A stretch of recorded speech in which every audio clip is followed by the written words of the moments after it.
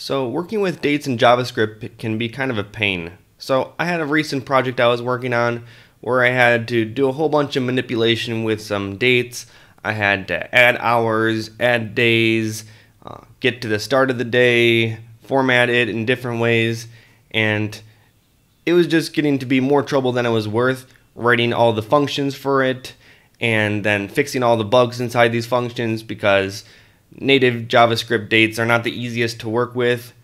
So finally I just decided to use date-fns instead, which basically makes all of this and more much easier. It makes working with JavaScript dates really simple, and it's different from a lot of different JavaScript date libraries.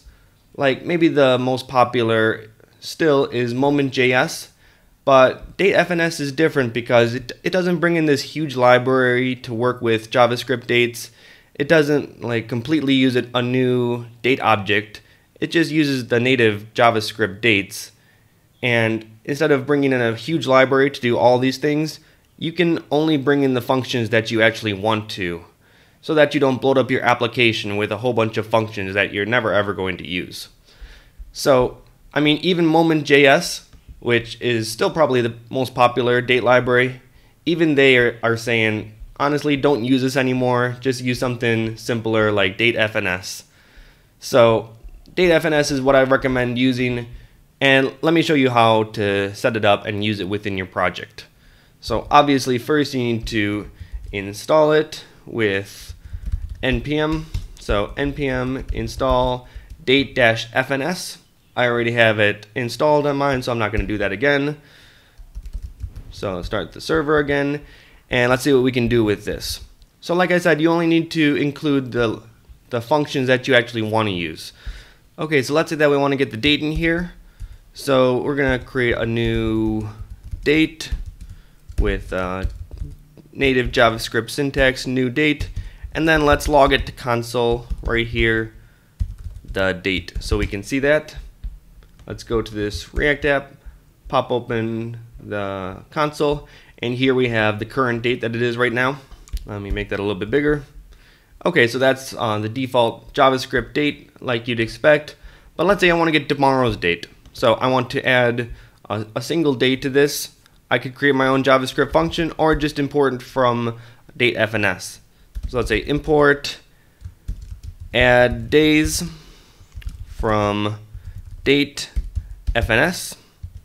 Now let's say we want to make const tomorrow equal to add days, and then the first argument is going to be the date. So take the original date and then add one date to that, and then what we can do here is write tomorrow.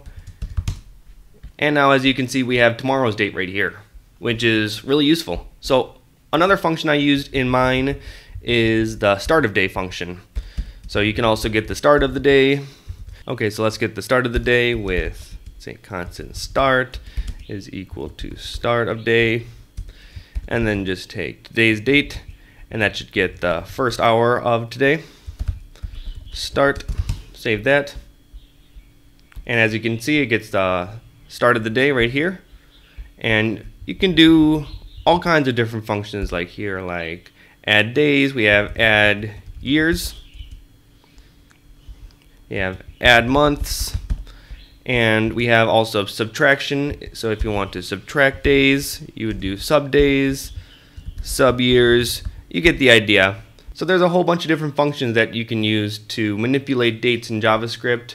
And of course you can do this with hours and everything. If you want to see a complete list of all the functions that date-fns has, then you can go onto their documentation website, and as you can see, we can go to add years, or just scroll down and see everything that they can possibly do.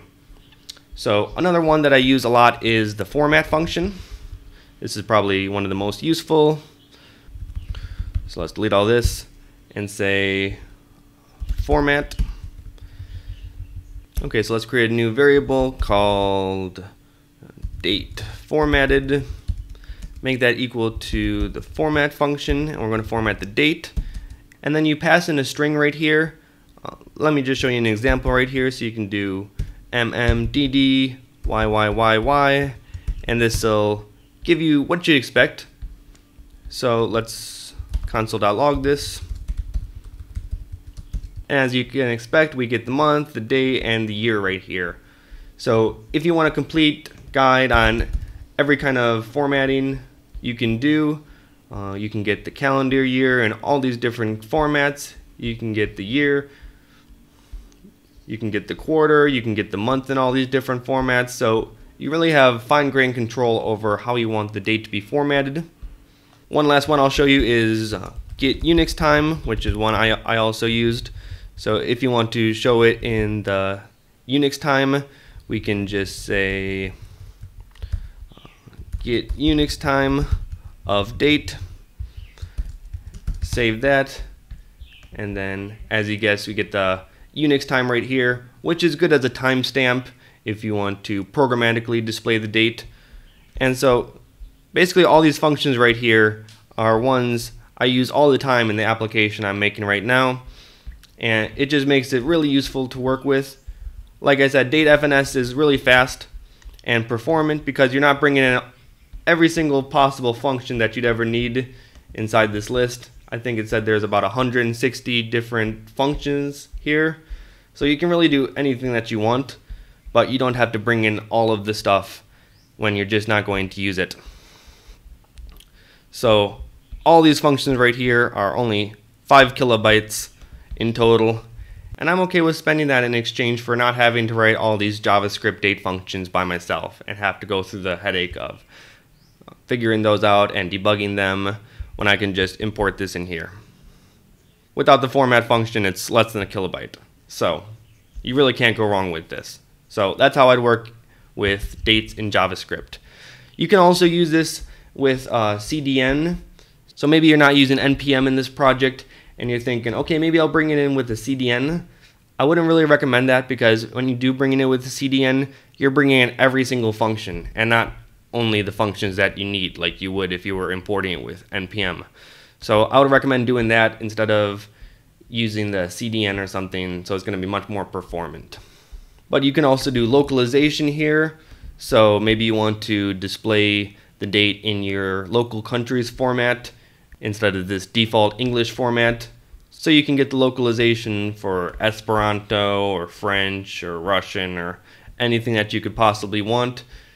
And yeah, if you're working with JavaScript dates, just take a look down this long list and I'm sure there'll be something to help you out.